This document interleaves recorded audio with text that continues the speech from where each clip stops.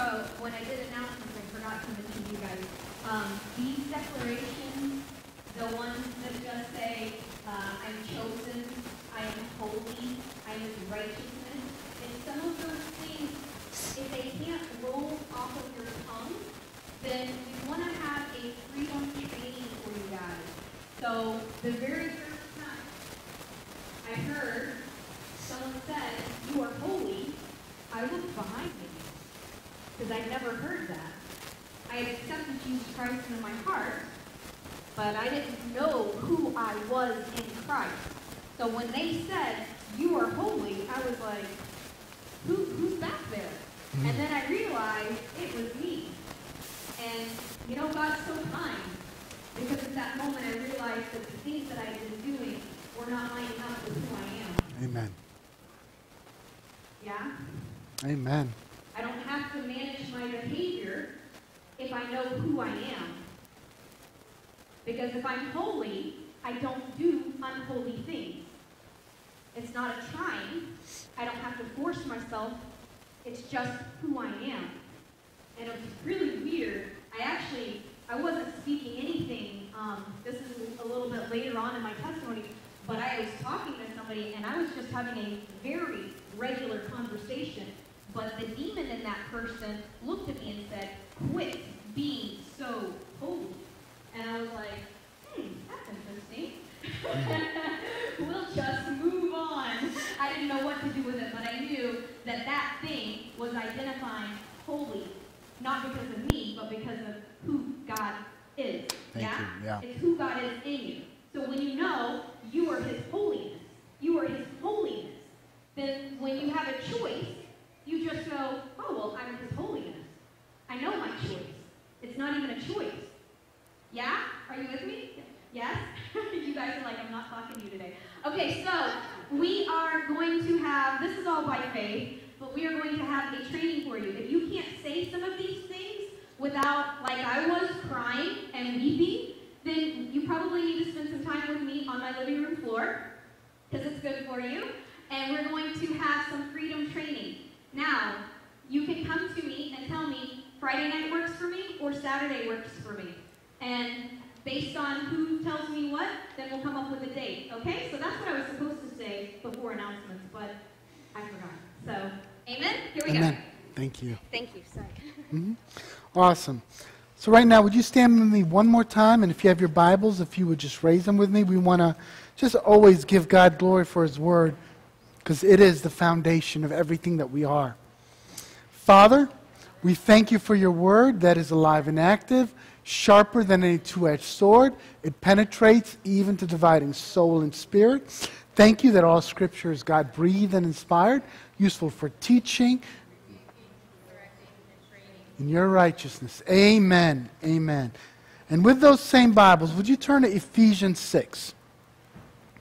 We're going to work out of there today. This is an all very familiar passage for a lot of us, but we want to look at it from a different perspective today. Titled today, Stand, but it's really the battle before the battle, and you'll see what I mean in a second. Let's begin reading verse 10. We're going to just read verse 10 through 20, and then we'll kind of get into our discussion and see what God does. Finally, my brethren, be strong in the Lord and in the power of his might. Put on the whole armor of God, that you may be able to stand against the wiles or the schemes of the devil. For we do not wrestle against flesh and blood, but against principalities, against powers, against rulers of darkness of this age, against spiritual hosts of wickedness in the heavenly places. Therefore, take up the whole armor of God, that you may be able to withstand in the evil day, and having done all, to stand. Stand, therefore, having girded your waist with truth, having put on the breastplate of righteousness, having shod your feet with the preparation of the gospel of peace, above all, taking the shield of faith, with which you will be able to quench all the fiery darts of the wicked one, And take the helmet of salvation and the sword of the Spirit, which is the Word of God. That's what we were declaring earlier. Praying always with all prayer and supplication in the Spirit, being watchful to this end with all perseverance and supplication for all the saints. And for me, that utterance may be given to me that I may open my mouth boldly to make known the mystery of the gospel, for which I am an ambassador in chains, that in it I may speak boldly as I ought to speak. We're not talking today specifically about the armor of God. We're not going to discuss it. But what I do want to get into is what it all means and what it's all about. But before we even get into this, most of us don't recognize the importance of what Paul wrote prior to these verses we just read. We almost want to look at them as two separate things, because prior to this, he talks about a husband and wife relationship. Then after that, he talks about parenting, child-parent relationship. Then he talks about working relationships, slave, masters, laborers, owner relationship. And we kind of say, okay, this is about relationships, and this is about the armor of God, and about the enemy's darts and all this stuff. We would be tremendously missing the boat if we missed out on the importance of why those relationships and the description of how these relationships should be under God. And I'm going to let you read that for yourself. Come into play here. Because let's be honest, how many of us, and maybe there are some, but not too many, who one day literally saw a physical manifestation of a demon or an evil spirit show up in their face and say, I'm going to get you today? How many of us have actually had that happen? Some of us have, but not everyone. And I'm not talking about in human form. I'm talking about physical demon. Some of us have been attacked that way. But that's rare. Where does the enemy come in to attack us? Think about it. Where does he come in? What's the most timid? What's the most tender relationships that we have and doors that the enemy attacks us with? People who are important in our lives. If you're a married couple, where do you think the enemy wants to get you first? What's his first possible doorway? Through your relationship with each other. Get ticked off at your wife. Get ticked off at your husband. Get angry at them. What happens when you get angry and then you let the sun go down on your anger that the Bible tells us not to do? We've opened a doorway while we sleep for the enemy to come in and play games with our thoughts, play head games with us. So now we're letting that stew, and what have we done? We didn't have an armor on, so what do? We let him come in, so now that's a scheme of the enemy. The enemy is not going to necessarily show up where you can clearly see him, and oh my gosh, here's the enemy with a big sword and a sledgehammer. He's going to show up in things and in people and situations that are important to you. Get angry at your kids, or have your kids come into your home carrying something and you don't have your armor on, and then that door is open and now it's infested in your home and you're wondering, why is this happening in my home? How about your work life? Your boss tells you something to do, or a co-worker starts talking smack about you and says things about you that aren't true. Now there's division. Now there's tension. Now you're developing anger and hurt, which opens the door for bitterness. And all these things, the spirit of anger, the spirit of bitterness, spirit of hate. Now you start thinking negatively. And instead of carrying the presence into your workplace where we're supposed to change the atmosphere, now we've become succumbed to it. And we begin to wallow in a defeated state. Woe is me. Why is this happening? And now, not just wallow, we become a part of it. We become joined in the scheme of the enemy because we're feeding into it instead of coming against it. So these relationships are so important because they're the doorway, the primary doorway the enemy will use to get to you. He will get you. This is your weakness. Your kids are your weakness. Your spouse is your weakness if you don't have your full armor on. Your relationships at work are your weakness if you don't have your full armor on. If you're not prepared. And anyone who's raising a teenager or has raised a teenager knows the battle that's taking place. Okay? You better have your armor on. So these relationships are so key. This is why Paul puts them here.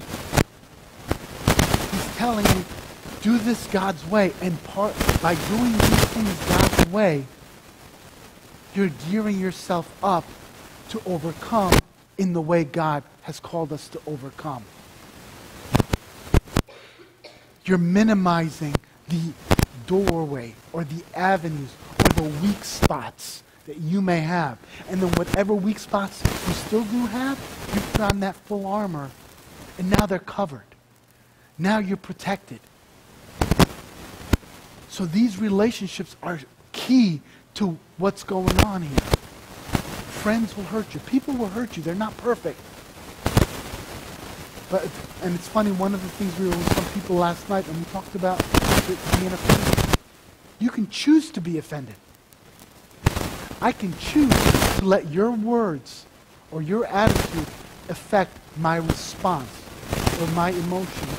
Or I can, in my armor, with Christ in me, I can go, sorry. I know who I am. Like what we just read, those declarations. I know my identity. What you say about me, that ain't true. I know who I am in Christ. I know who's in me. And that he who's in me is greater than he is out there. And whatever he tries to do, I got it. Because he who is in me is helping me taking care of it. That I am still going to change the atmosphere. No matter what the atmosphere looks like. Okay? Now, as I share this with you, and I'm speaking now, understand, I'm learning this too. This is a process we all go through. He's teaching us how to prepare for the battle, because the battle doesn't start when you put your... The battle starts in choices you make before you put the armor on. Let me say that again. The schemes of the enemy are what they are. But your battle with him doesn't start when, oh, he's coming, let me put my armor on. It starts before you even put on anything. That's where the battle, and that battle takes place up here. It takes place in your mind, it takes place in your will, and in your emotions. That's what our soul is, a mind, will, and emotions. That's where the battle, and I'll show you how this works. Because the way Paul set this up, it's not a coincidence. It's where it is. Because if someone is, any one of us, we've been hurt in relationship that lead to negative emotions or mindsets, attitudes, all of a sudden the enemy has a way. So God is saying, gear up, start this fight. See, I want to talk a little bit about this. But before I get into that, I want to show you something. When Paul describes in verse 12 that we do not wrestle against flesh and blood, but against principalities, against powers, against rulers of darkness of this age, against spiritual hosts of wickedness in the heavenly places. Those things, and depending on the version of the Bible, it may describe them slightly different. But that's a hierarchy. He's kind of giving you a hierarchy of where the attacks come from. Principalities is more like a governing or physical authority, human authority. Powers are those who had powers given to them, like fallen angels, or just evil spirits on a lower level. Then it gets to the next level. The rulers that preside over regions, regional spirits. And if you want to know about that, read in Daniel. You know, when Daniel prayed and when the angel came back with an answer, 21 days later, he said, why did it take you so long? I was battling, Satan up here. So there's regional spirits that go on in the air. And then the last one, spiritual host of wickedness, they're more of even a greater authority in terms of demonic realm. And I don't want to get too deep into this, but I just want to touch base so you're aware that this is what he's describing. There's so many layers, to the attacks and how they come. They can come in the natural, which is the lowest layer, which is through people, or they can come in other ways, in different ways to oppress you. So he's saying, get ready for this battle before. So I want to look at a little bit of word study here as we talk about this, because he begins, after he declares these things, he says in verse 13, take up the whole armor that you may be able to in verse 11, put on the whole armor of God that you may be able to stand against the wiles of the enemy. So this is the first stand that he talks about. What does it mean? This stand literally means to make a conscious decision that you're going to stand up and you're going to fight. Makes a conscious decision to stand, that this is my ground. I'm holding strong in this ground. Okay? He tells us, be strong. What does that mean to be strong? It means to be filled. The word literally means be filled with the Holy Spirit's power, the power from on high. So when he says, be strong in the Lord and the power of his might, he's saying that when you stand, you're not standing on your own strength. But when you make a conscious choice, this is where my will comes into play. Me choosing to align my heart with what God has established in heaven. Coming along with what God is doing. I choose to be filled with his power so that I will stand. So I made that decision to stand in this place, to gear up for battle.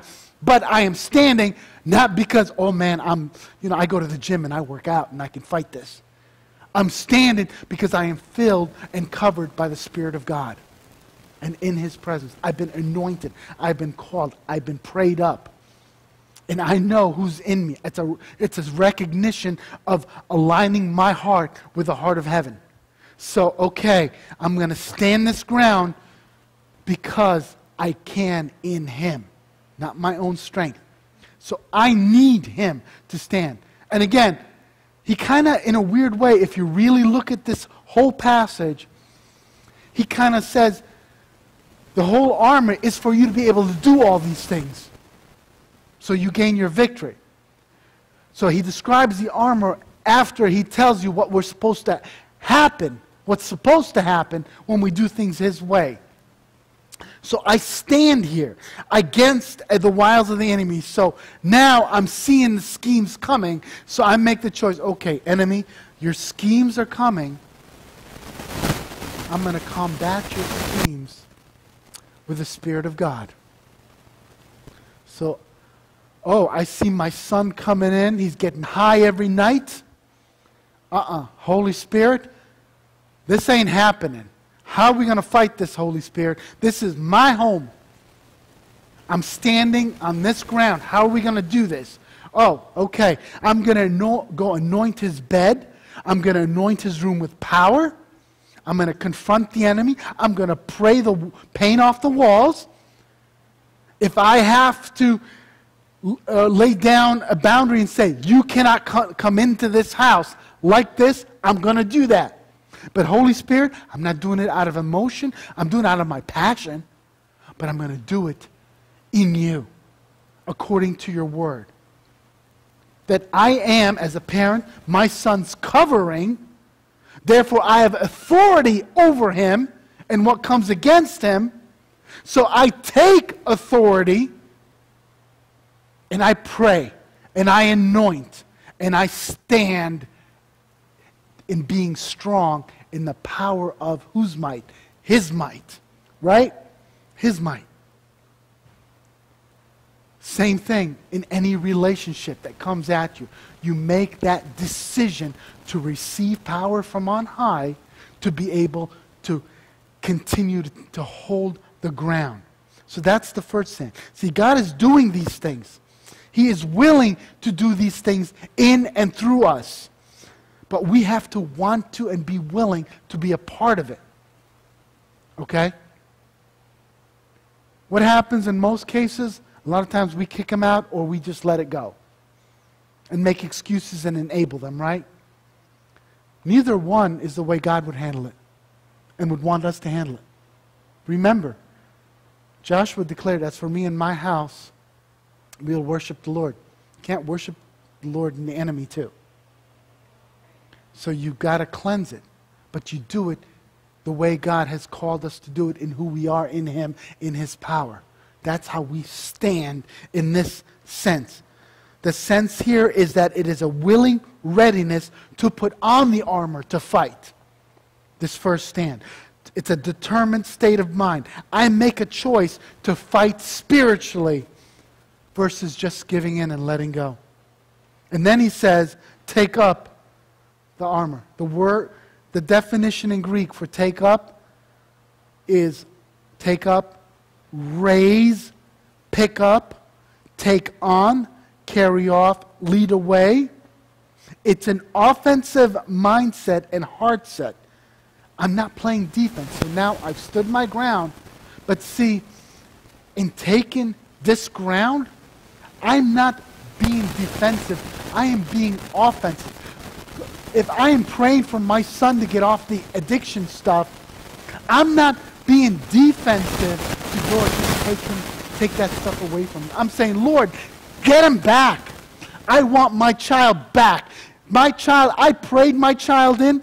My child is a child of the King as I am a child of the King. My child belongs to you. I am his covering. I want him for the kingdom. You've called him. You've anointed him. He's got a purpose and a plan in his life. You have not given up on me. You've not given up on him. I went wayward. You brought me back. You're going to bring him back. You're fighting to gain, not hold ground.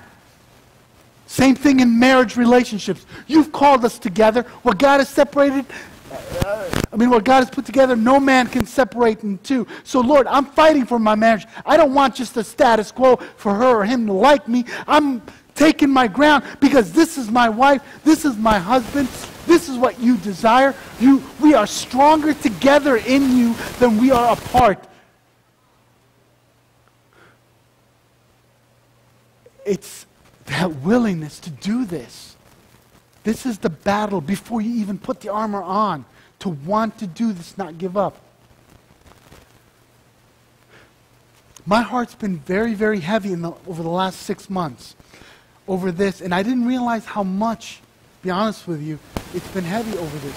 How many people, not one or two, many people I've encountered who basically quit the fight before the fight even began. I remember back in the 90s when Mike Tyson was world champion in boxing. And I remember that the fights were actually lost by his opponents before the bell even ran. He came out, and when the camera shot went to his opponent, you can tell they were already scared. They were already petrified of him. Even before the bell rang, before they even announced the participants.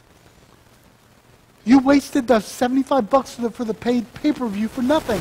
Because it was done in 30 seconds. That's what the enemy wants to do. Intimidate us that we are powerless against him. When God says, take up your whole armor. Put it on. Be strong, not in yourself, in me, and in the power of my might to accomplish these things. You can't do this on your own.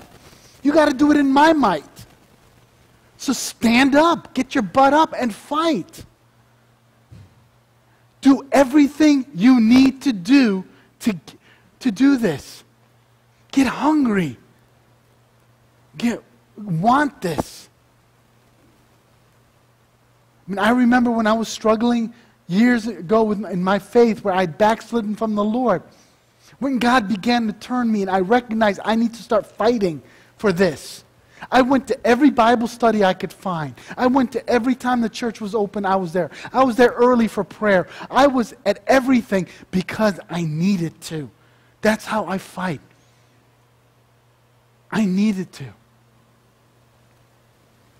You don't wait till things get desperate. Because if I'm standing in His power and in His might, it never gets desperate. I am never desperate in Him. Okay? I am called victorious, more than a conqueror in Him. Not, you are a desperate person in Him. No. The only times I am ever desperate is when I needed Jesus before I met Jesus. That's the only desperation that I ever was. Because once I have Jesus, I'm no longer desperate. I want more of Him. But I don't operate from a place of desperation. I operate from a place of victory. And again, I'm learning this too, guys, because human emotions goes all over the place, and we're emotional beings. But this is what He's asking us to do. So take up, put on. Matthew 11:12 says this, from the days of John the Baptist until now, the kingdom of heaven suffers violence, and violent men take it by force. That means you're going to be in a fight. Jesus was in a fight. How did He fight when He was in the desert? 40 days? With the Word of God. And in the power that came through the Word of God. See, there was power in your declarations today. Some of you may have felt it and received it. Others had a hard time receiving those power.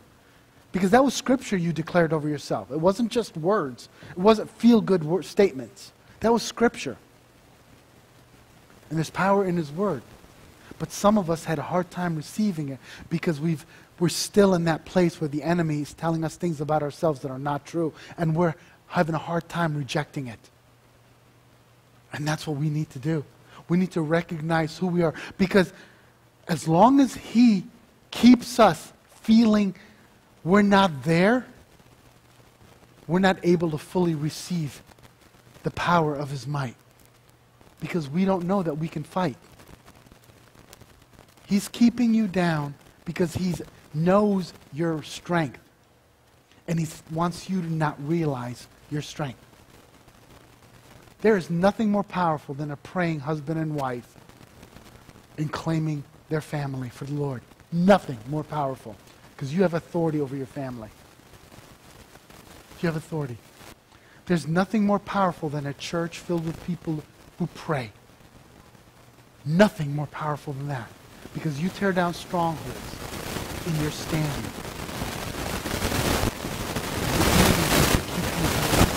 He wants to make you think He has no power in you. So let's, quote, play church. Let's follow a bulletin order. Let's do what we've done for the last 30 years so we can walk out just feeling good. We got to take ground. He's saying, do something with what I've given you. Take it. Take this land. Then He says in verse 13, then the second time He mentions the word stand, withstand. So now the first stand was get ready, gear up in my strength. Okay, it's that attitude, right? It's that willingness to make that choice. Now, withstand means you've made the choice, you're ready for the battle, here comes the onslaught. And what happens? You're withstanding now, you're going against, you're resisting, you're now purposely opposing. The enemy came and you pushed back. That's what this withstand now literally means. You're becoming aggressive to what is opposing you, that's attacking you. It's an aggressive movement forward. It's not, let me plant my feet and stay here. It's planting my feet and I'm pushing back. I'm pushing back. I'm pushing back. I'm not going to let you take any ground that I've conquered in Jesus' name. I won't have this. So now you're becoming aggressive. You become that violent men. The kingdom of God is taken by violent men. That's what it's referring to. It's that spiritual battle that we need to do to fight for our marriages, for our relationships. Again, goes back to why Paul brought up marriage, parenting, and then other types of relationships, specifically in the realm of employment and those you work with, those you have to get along with that aren't related to you. Withstand. It's an aggressive movement. It establishes why we need the armor. Because you're going to push back, but you need his armor to push back, in his power and in his might to push back. Then, after you've done everything to stand, he brings up the word stand again in verse 13. See, it's slightly different than the very first stand, because I want you to understand what's actually happening here.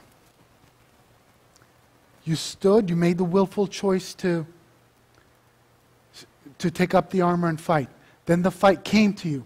You've withstood, but as you withstood, you're driving the enemy back. What does that mean? You just took new ground. So now stand on this new ground you just conquered. Make a willful choice that the Lord just give you an opportunity to expand your territory. So now that's your new territory. So now claim it and stand on it. Put your flag on it. You just conquered it. He came at you. Instead of pushing you back, you pushed him forward. You took a few feet of new ground. Stand on that. That's yours now in the name of Jesus. So you've been regrounded in a new position, in a new place that God has given you in him. So now, make this occupation your new habitation. Make this place you just occupied the place where you now live. Your new occupation is now your habitation. Take it. It's your new border.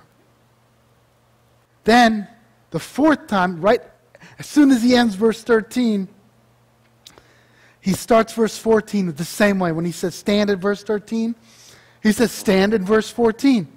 And this, again, very similar. So now, you've increased your walls, so to speak, your borders. You've increased your habitation space. So now get ready for the next battle. Make that willful decision to fight again. You know? So now, you've prayed, you fought for your marriage. Your marriage is better. That doesn't mean you're never going to fight again. Means now, learn new ways that when the enemy tries to come in new avenues, with new stressors, might have been, intimacy issues first, but now he might try to come in through financial issues. So now you got to learn to reevaluate your battle plan, your willingness to fight, because you got to fight just as hard with intimacy issues as you would need to fight with financial issues, right? So now, look at your game plan, restructure it, but be willing to fight again.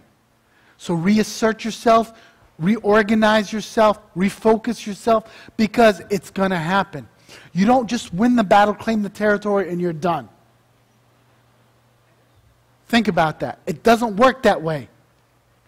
Think about the kids you're raising. You might get them off drugs, prayed the wall down, drugs, but then they get into a dating relationship, and next thing you know, now they're sinking deep into depression because they've been hurt by someone they love. Guess what? It's a battle, but it's different. So now you got to take that ground. Spirit of depression, you can't take my child from me. I bind you in the name of Jesus. I anoint his room. I anoint his bed. I declare a garment of praise over the spirit of heaviness that's upon him. And you start fighting that way. You get the willingness now to start fighting in the next level, in the next way. The battle before the battle. The willingness to keep going. and fight, because that's where it takes place. This is how you get there, by being armored up, helped you get to this place. You cannot get there without your armor, but you got to be willing to do the fight and willing to put on the armor, because you can't do it. So he says, be strong in the Lord and the power of his might. What is the power of his might? His power of his might is declared in the pieces of his armor. And we'll get into that another time, the specific pieces. But it's described, which includes, and this is where we fail, praying in the Spirit. Praying in the Spirit, which is the very last piece of the armor he tells us to put on. You know. And then praying always in verse 18, with all prayer and supplication in the Spirit. Because when you pray in the Spirit, your heavenly language, you're tuned in to what is going on spiritually. You're connected deeper, at a deeper, more intimate level with heaven. Therefore, you become sensitive to the heart of heaven, the heart of God, and he's making you aware of what's happening around you. That's important. So therefore, and I'm going to put this in quotes, you are standing here because you were clothed with, and I'm going to just read this as we close, having girded your waist with truth, belt of truth, having put on breastplate of righteousness. Belt of truth. Whose truth? Not my truth. The Word of God. Whose righteousness that I put on? I'm clothed. My righteousness, the Word of God says, is filthy rags. But he clothes me in his righteousness, which makes me in right standing with him, and shod my feet with the preparation of the gospel of peace. His peace that you carry, you walk forward in it. You move forward. It's a forward trajectory. It's not, oh, I've got peace on my feet, so I'll just kind of wiggle around right here. It's, I walk in peace. I walk in peace. I operate from a place of peace. My decisions are coming forth from a place of peace in my heart. That's where it is. I'm not reacting. I'm not responding. I am taking. I am moving. Above all, the shield of faith. Yeah, Lord, I'm trusting in your promises, in what your word says. I may not see it right now, but your word says to declare it and pray it as is. Because it's your heart. It's your heart that all come to know saving knowledge of your grace. Therefore, my child needs to know you, because it's your heart that all know you, and that includes my child. It's your heart that every marriage succeeds. Therefore, my marriage, it's your heart, it succeeds. That's your promises. I'm going to hold on to it, Lord. I'm going to stand on that, Lord. I'm going to fight for that, Lord. So when the enemy tries to feed me lies, they're knocked down with the truth. And then take up the helmet of salvation. I know who I am. That's what that's referring to. I know who I am and whose I am and my position in Christ. My position in Christ. And the sword of the Spirit, I fight with his word just like Jesus did, which is the word of God. And then praying always, supplication in the Spirit. So I'm continually receiving battle instructions from my general. That my communication is clear and unhindered from my general on high to me on the front lines, even though he's right there fighting with me. He's empowered me. He's equipped me with what I need. So praying in the Spirit keeps me communication. You want to win a battle, you cut off communication with somebody. If the enemy cuts off your communication with the Holy Spirit, you're done. I'm done. you keep that communication going in Jesus. I know I threw a lot at you, but right now I feel like I just want to release a passionate heart to want to fight for what is important, number one, to God, and that His passions for it become your passion for it. So would you stand right now with me? I want you to just position your heart, your body, however way you need to, in that receiving position. To just receive what God wants to pour out in you. Lord, first and foremost, thank you, Holy Spirit.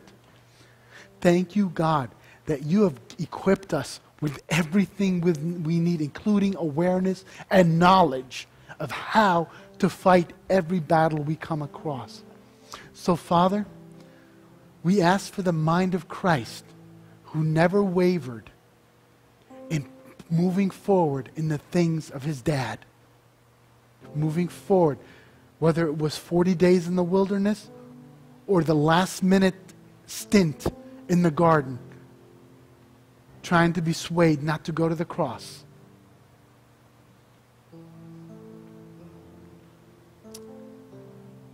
Thank you that you've given us the mind of Christ that is steady and true, and we release that here. That every battle we're facing, whether it's in our marriage, whether it's with our kids, whether it's in the workplace, with our neighbors, with other family members, Lord, that we make a choice right now, no matter what it looks like. If it has to do with drugs, alcohol, hurt, whatever, it does not matter. Because our fight is in the Spirit. And we fight with you, in you, Holy Spirit. So give us, Father, the passionate desire to fight. And right now, what I'm hearing the Holy Spirit say is, there are people here right now who they need to make a decision to start fighting within themselves, for themselves. God has given you things or put you in positions or doing things in your life, and you, because of obstacles you have faced, you quit striving for those things. The enemy's holding you back, guys, from reaching what God has called you to do, what God has destined for you to do, equipped you to do, birthed you to do. So, Holy Spirit, we just release a fighting spirit to fight for what you have for us, God, right now. Holy Spirit, just come. Guys, He did this because He loves you. You are so loved right now. It doesn't matter what you've been through. The enemy wants to tell you whatever you've gone through, you're no good, and you can't. That's a bold-faced lie, because he's scared of what you can do in Christ. He's scared what you can do in Christ. But I got to make that choice to do this. So, Lord, thank you, because you declare me victorious in you. The battle belongs to you, Lord, and you've allowed me to share in your victory. You have made me more than a conqueror. That's His word, not my words. More than a conqueror in the things of you, Jesus. So thank you, Father. Just release that. I want you to do something different right now as we close. Just put your hand on the person next to you. There's power in our words when we declare in His Spirit. And if you're alone, find somebody to stand next to. And I want you to just declare over them. Just simply say, in the name of Jesus, I just declare the heart of God and the spirit of power that comes from His heart to be released in you, to give you courage, boldness, and confidence that you can do all things through Christ, who gives you strength. In the power of his might, be strong in him. And I release in you the willingness to want to fight, knowing you are victorious in him. In Jesus' name, amen. Thank you, Lord. Give God glory, guys. We praise you, Lord. Thank you. When you walk out of here today, you're walking out in his victory if you receive that.